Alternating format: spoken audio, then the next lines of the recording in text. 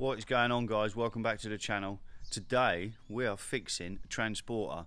You might have seen the steel wheel refurb where we put the big tyres on, painted them gloss black. Well, he's had a bit of a bump. He's had a bit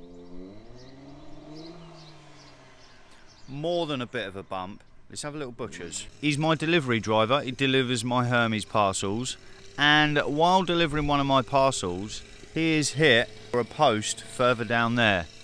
He's really pushed the door into the quarter. He is having the back end wrapped with some fancy wrapping, as it's a small camper, but we need to get the metal straight. He has really pushed that in.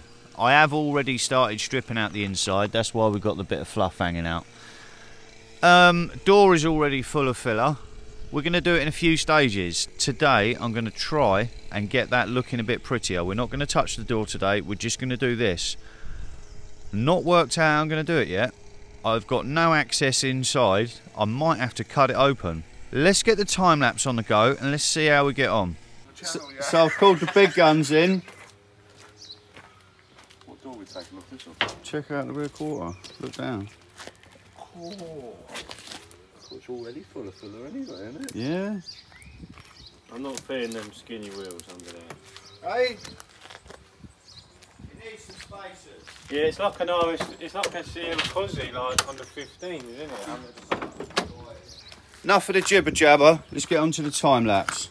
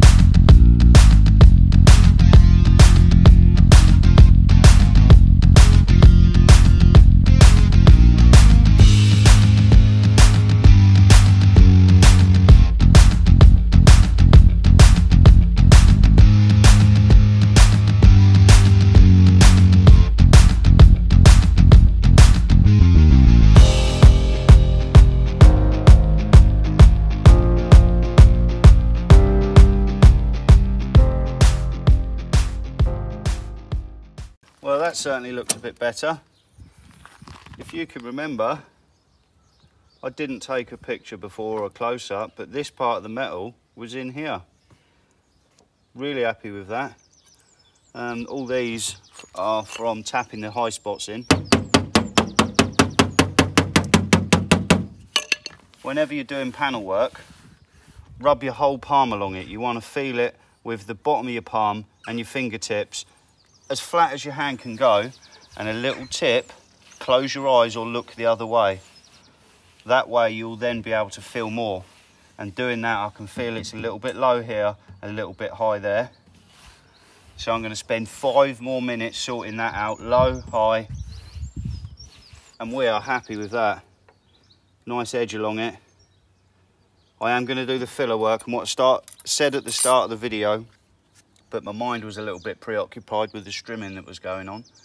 He's getting the back end wrapped, matte black, and then it sort of feathers out and down there. I have a picture of what the customer sent to me, what he's getting done. So I'll add that now. Oh yeah, looks pretty sweet. Yeah, so we're gonna do filler work, we're gonna prime it, and then he's gonna get the back end wrapped. Saves having to paint it. But yeah, we're happy with that.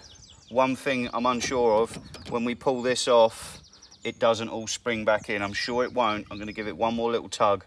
I'm going to sort this low spot, sort that high spot, then we're going to tape up around the area, DA it all off, bit of zinc primer on there, bit of filler, then prime it, that's today's task. And then the next time, because he's a busy driver, delivery driver, I've only got a window of a few hours today. I've spent 2 hours already so far. We will then do the door. But yeah, happy days. Let's go. Oh yeah, didn't move at all.